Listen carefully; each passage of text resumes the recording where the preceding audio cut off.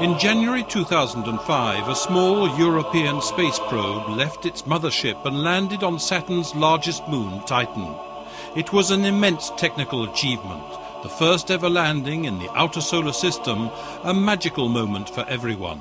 When I first saw the images from Huygens and the river-like structures on the surface, I thought, it's magic, wonderful. Thank you, God. At first I thought we were seeing views of Mars, and I said, remove that picture. And then I was told that it was Titan. The emotion around us was very, very strong. We were so excited that it took us many weeks to recover. But it's an experience I wish that many young people and astronomers will live themselves one day. 6 years on, the joint ESA-NASA mission has opened a whole new window on the Saturn system, offering remarkable discoveries about its rings, about Titan, and the planet's 60 or so moons. Data during the Huygens descent, pictures taken on the surface, and images obtained by the Cassini orbiter have shown that Titan in many ways resembles the Earth, with one huge difference. The liquid on Titan's surface is methane, which plays the same role as water on Earth. There are methane rivers and lakes. We have counted more than 1,000 lakes so far. And sometimes it rains, methane rain, and sometimes ethane as well.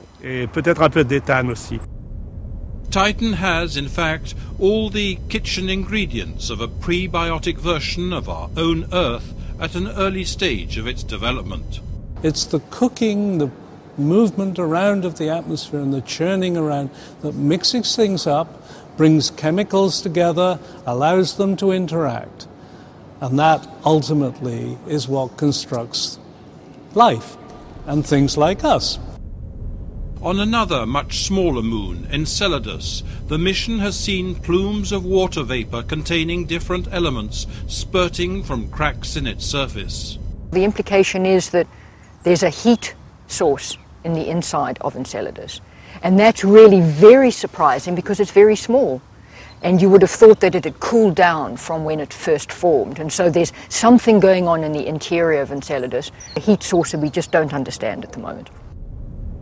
With liquid water being found so much further away in the solar system than previously thought, scientists are having to review their models. If water can be everywhere, then we'll have to restart our search for life and habitable zones throughout the solar system. The data Cassini-Huygens have collected is already considerable, and one can imagine that many other discoveries lie ahead.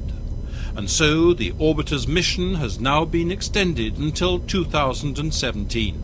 If we started with a small book, a little novella that was about Saturn, in the end we will have 100 books maybe, all of the different aspects of the Saturn system. But equally well, there will be books written about the Earth and books written about Mars, where the information will also be used. There is a lot more to come.